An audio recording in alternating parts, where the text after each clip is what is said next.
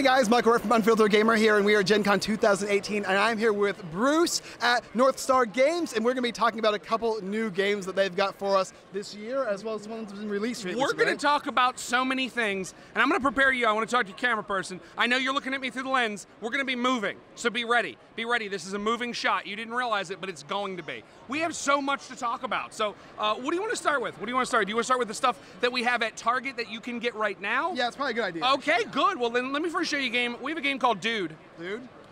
Dude. Dude. It's a game where you say dude. That sounds like you would do that, Yeah, that's exactly how it works. So what happens is you have a stack of cards, they're all in your color, and they're gonna show you dude in 6 different ways. So they're gonna do it like this. Dude, you know how dude works. Do the question mark. You would say that like, dude? Dude?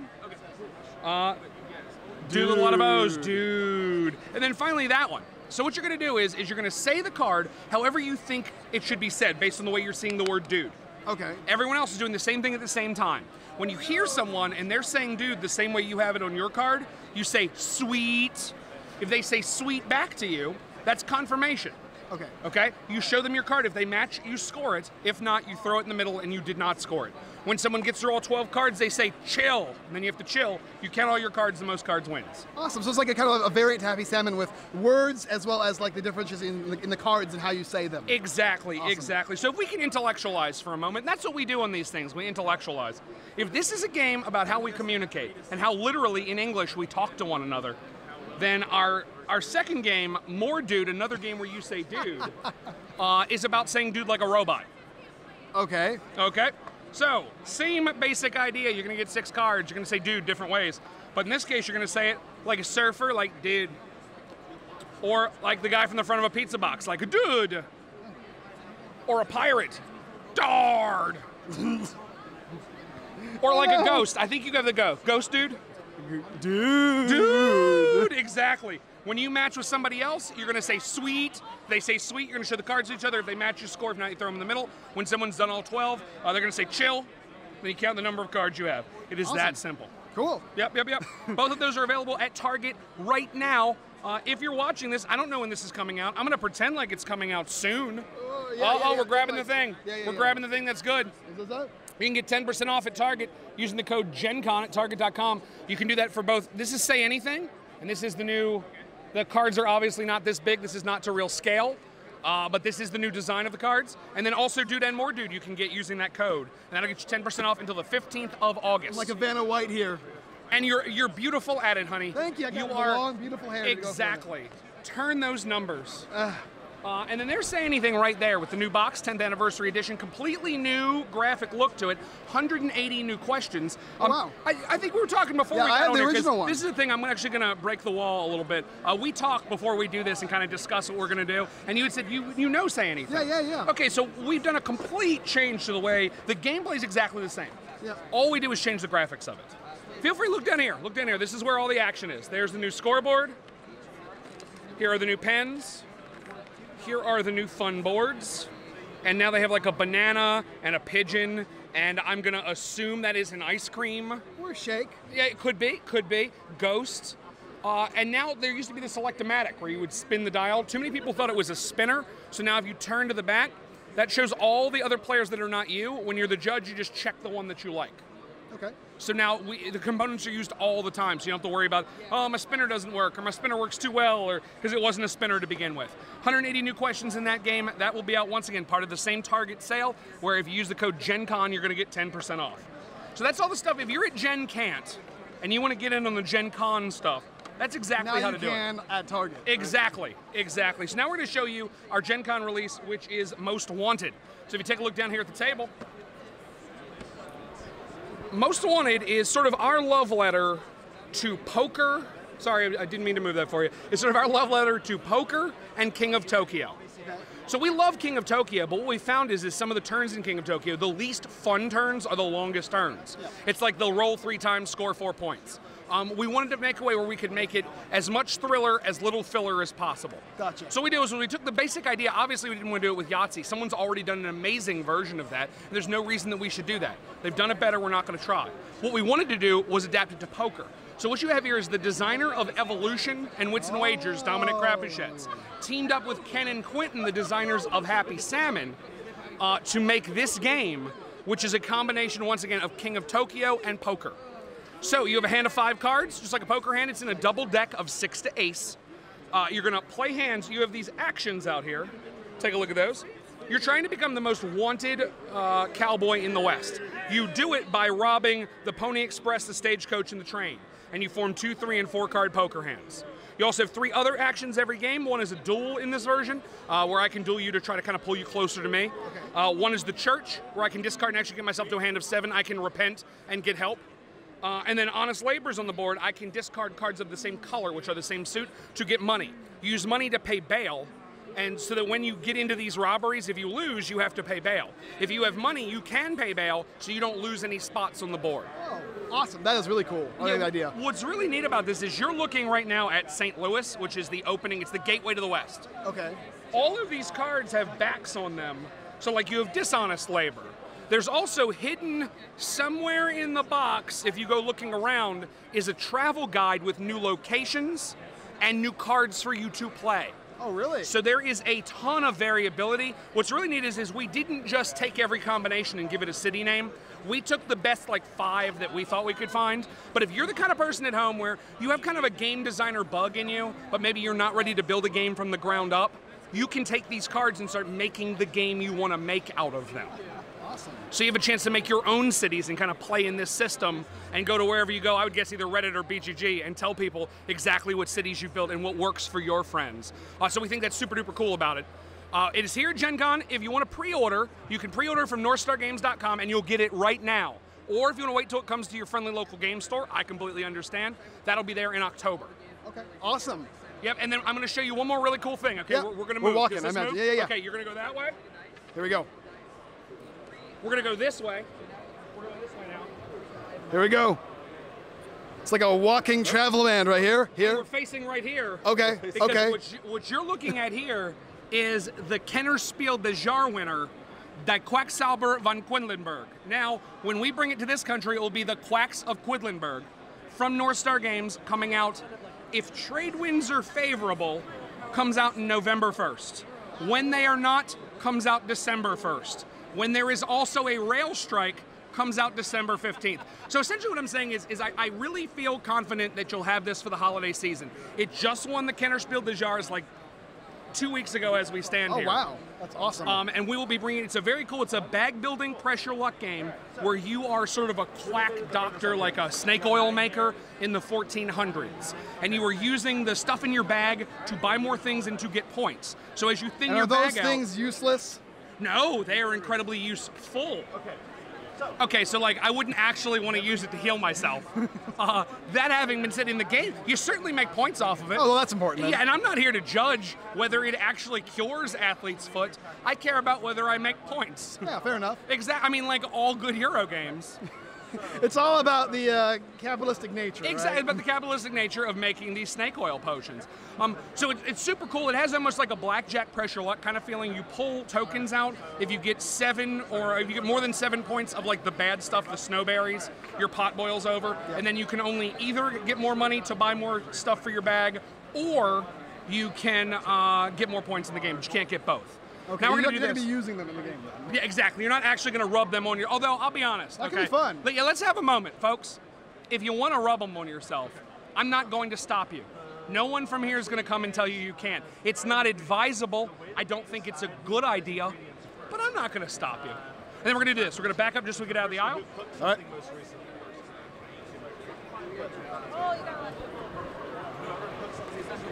And there we go, because technically I think we weren't supposed to do that, but I did it, and it's not your fault, it's my fault.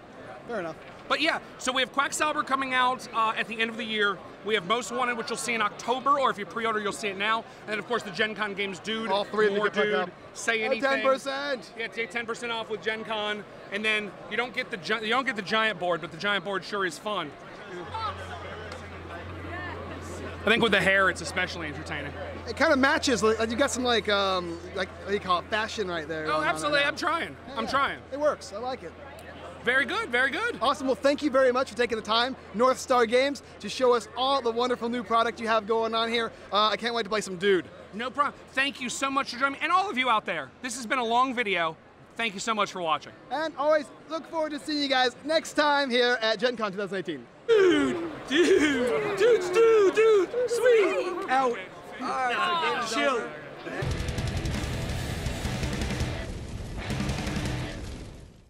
Hello everyone, and welcome back to another Unfiltered Gamer Gen Con interview. I'm Callie, and today I am here with Scott Rogers. Hi there, I'm a game designer. I am showcasing my new game. It's called Pantone the Game. It's published by my friends at Cryptozoic Entertainment, and we're standing here at the booth at Gen Con. Yay, Gen Con. How's Gen Con going for you so far? Well, it's frying my voice, but other than that, it is fantastic. It is probably my favorite show of the entire year, just because it's a great combination of all exciting games and fantastic people, and you get to see all types of great stuff, and you get to buy all types of great stuff. Indeed. So tell us a little bit more about Pantone. Like, what's the objective of the game? You know, who would really like it? How many players? Sure. So Pantone the Game is a very simple party game. It does about from 2 to 20 players, so it's really good for parties. In it, you get these color swatches, so kind of like it's based on the Pantone color system, which is like I have here, and you get these color swatches in the game, and you use them to build representations of characters. So, for example, if you have the Grinch, you would use like greens and reds, and like kind of make the Christmas hat and all that. And then the people at the table also are trying to guess who that character is, and you take turns. You go around. If you guess it without any clues, you and the artist get 5 points. And as you go, you give more clues, but the scores get lower and lower. And you play 3 rounds, and the difficulty increases as you play. The first round, you can use any of the color cards in the box. And there's about 15 different colors, 4 cards of each color. Then the second round, you can only use 1 of each color. And in the third round, you can only use 3 cards. Depending on, doesn't matter what the color of the card is. And it's a lot of fun.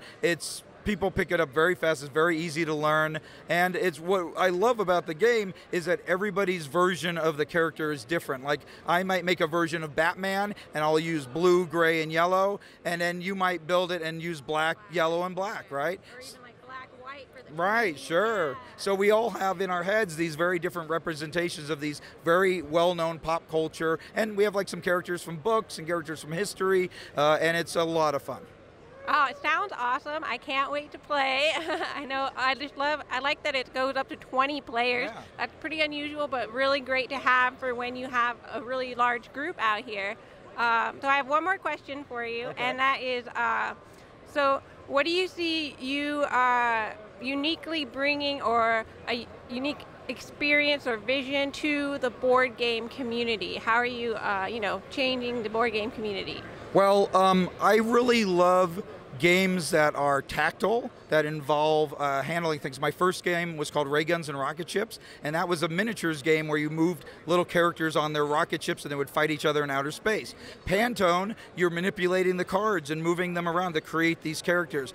I love toys, and I love what they call the toyetic nature of board games. So the things that I'm always interested in making have very fun toy. Like I want you to walk by and not just go, I want to play that game, but I just want to play with those parts.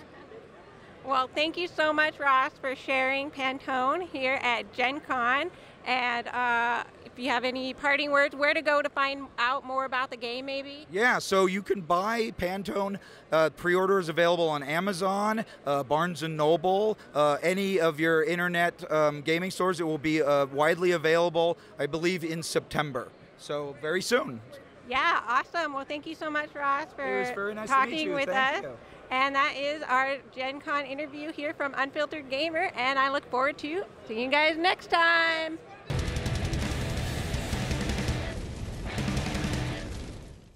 Hello everyone, and welcome back to another Unfiltered Gamer Gen Con interview. I'm Callie, and I'm here with Ross Thompson, and we are at the IDW Games booth here.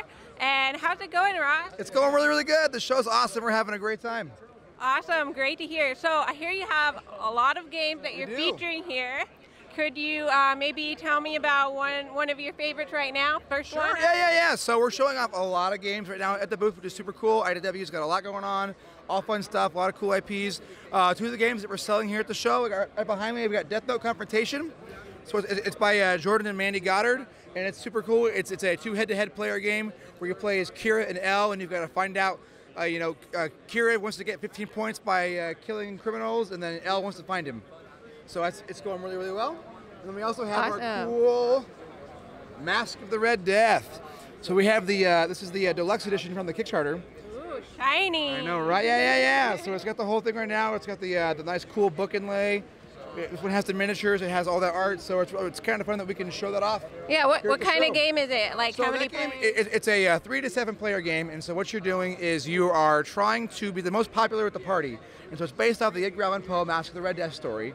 And so you're gossiping and dancing and all with the prince, and all at the same time you're trying to find out which rooms that the Red Death is going to be in after midnight, because once midnight happens, he'll start killing people. So if you're in the room with him, he kills you. So you need to find out which rooms he's not going to be in, and then you pre-program at midnight, and then hopefully you learned enough information to be there. So then at the end, the last person who's alive and then is the most popular wins.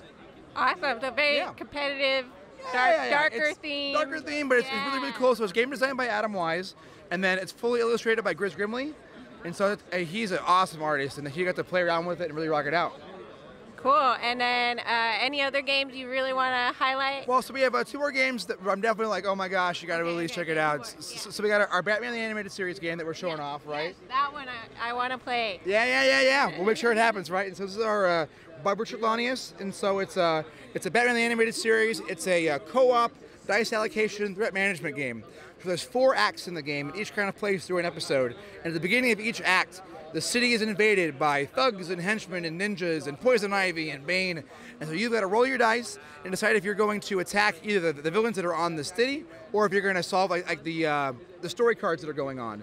And so you can take your cards and your dice, and when you roll them each turn, you can put them on the story cards to solve those adventures, or you can fight the bad guys and do all that. So you're playing as your favorite characters, right? You're playing as Batman, Batgirl, Robin, Catwoman. You're playing as the GCPD. It's all super, super cool. It's all new art, so it's over 110 new pieces of art, all from the animated series, which is super cool. And then it's got a really cool board presence that we just saw over there. The 3D buildings, they pop out. It's super fun. I love it. I love competitive games. I love the 3D elements. I'm excited to play it soon. It's all co-op. We all rock out. And then also, we're also showing off our new TMNT Adventures miniatures game right here. So we're going to be doing a new Turtles game where it's going to be kind of a reboot of TMNT Shadows of the Past. And so we're taking the awesome system by Kevin Wilson and revamping it with Pete and Daniel, who are the designers right here. Yay! And so it's going to be all new miniatures, all new art, all kinds of cool stuff, all building for a cool co-op solo play mode where you're going to play through different stories that are in Turtles. Awesome. Thank you for showing. Thank you so much. Did you get a good view of that? And our new designers here. It's all good to go. Thank you so much. Always good, right? No. More to so go? I have one more question for you. We could go back over here.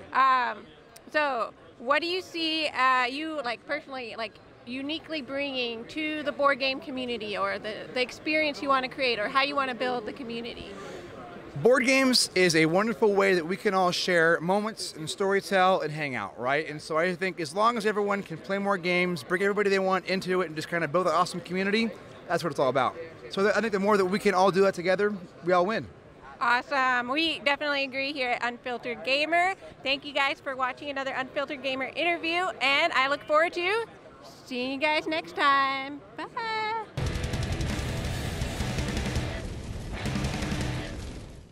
Hey guys, Michael right here with Unfiltered Gamer, and we're currently here at Gencon 2018 with Bradley Talton from Level 99 Games. Hello, hey. And we are going to be doing a little bit of a demonstration of what we got going on here, a couple of Gencon exclusive seed fighting system stuff, as well as some stuff you can already previously buy. And we'll just be talking a little bit about that, and hopefully a little bit of information about the stuff I heard from PAX South, as well as these guys here, right? Really quickly though. So Exceed is a head-to-head battle card game. It's sort of like Street Fighter for your kitchen table. 2 players choose characters, battle one another, try and reduce your opponent's life down to 0. There are no creatures or summons or anything in the game. It's you and your opponent on the line against each other, and the player who can knock the opponent out first wins. So it's like a regular fighting game. You have a It whole feels deck. like a Street Fighter game. Yeah. You have special moves. Your character is fully fixed. You don't have to do deck building or anything. You have all access to all your character's skills right from the get-go. So it's a very intense, focused, skill-based game. And yeah, so this is season 2 of the game. Season 1 has been out for about a year now. Big hit. We went out and did the second set, which is featuring characters from an upcoming cooperative adventure game called 7th Cross that we're working on. Your first introduction to these characters is here. And these boxes here are exclusive to the show.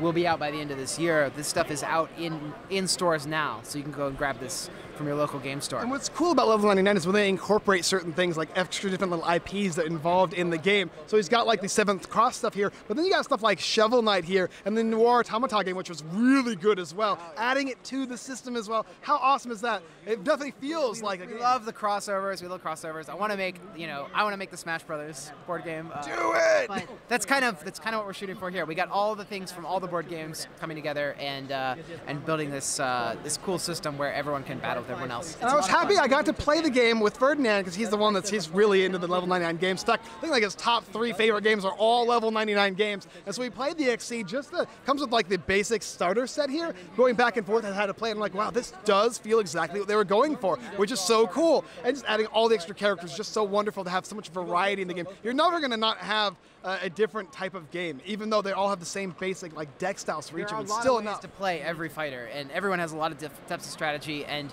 me and my friend pick up a character, we play them totally different. So it really is a way you can express your play style through the characters. Absolutely. And then we have 2 games we were talking about previously at PAX South that are not currently out, but are scheduled sometime. Yeah, probably around the end of the year.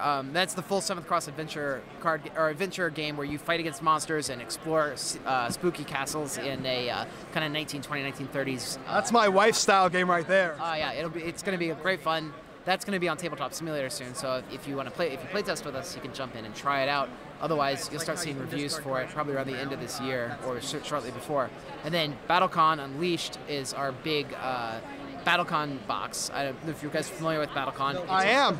Ferdinand makes me familiar with all your stuff. Yeah. So it's our first fighting card game, and we're kind of doing the big, tie everything together. This is the last big box for the game. So we're gonna bring BattleCon to bring it all together for one big project. So that's our next big thing. Awesome, great. And then there's 2 more games here: Temporal Odyssey and of course. And Professor Treasure. So Temporal Odyssey and Professor Treasure, these are brand new for this show. These just came out here for Gen Con. Temporal Odyssey is a drafting battle card game. So if you enjoy the games like Hearthstone or those kind of really fast-paced, very swingy, you try and kill your opponent on turn 6 because if you don't, they'll kill you on turn 7. It's very back and forth. This game is super great. You don't have to do deck building, but you do build your deck because you're drafting cards constantly throughout the game. So you have a strategy that you're creating and synthesizing as you play through. Really fun, a lot of variety in this box. And then Professor Treasure is a competitive puzzle game where you place out tiles onto the board. You send out your crew to retrieve treasures that are hidden throughout this castle. And you're trying to set yourself up in such a way that when you run your engine, it will capture more stuff and rob your opponent before they are able to capture all the tiles that they want from you. So very, very neat competitive puzzle. Make you talk a lot because there's a lot of games you got coming out here. I'm excited for them. These are all beautiful artwork too. You can just look at the games and tell how much effort and work has been put into these things, and I really appreciate that. We got one more question for you, and I know you're a busy man, but what one thing do you want to bring to the board game community that's kind of different than everybody else? What's one thing that in the future or currently you're doing? Oh man, that's quite a question. Well, with me, the camera's really on you right now. I know, right? So I really want to create these cohesive, immersive worlds that kind of bring players into a new place. So we have the World of Indians, we have BattleCon, and we have Argent. We have Imperial Spells and Scheme, our train game. We have 7-card Slugfest, Distors, all these games that happen in the same world, and they bring the characters to life in a lot of different lights, and really kind of create a new place. And you can kind of fall into something you're familiar with, but also experience something new. and I think that's what the Level 99 has to bring to board gaming. I think you are correct in that assessment there. Anyway, Brett, I really appreciate you taking the time to interview us, and I hope you guys go ahead and check out Level 99 Games. Where is the best place they can find all your stuff? Level99games.com, or you can join our community on Board Game Geek and look for BattleCon Online on Steam. Our first digital adaptation's coming out next week after Gen Con. Ooh, that's exciting! I play a lot of Steam games, so I'm going to go ahead and check that out as well. All right, man, appreciate it as always, and we look forward to seeing you guys next time.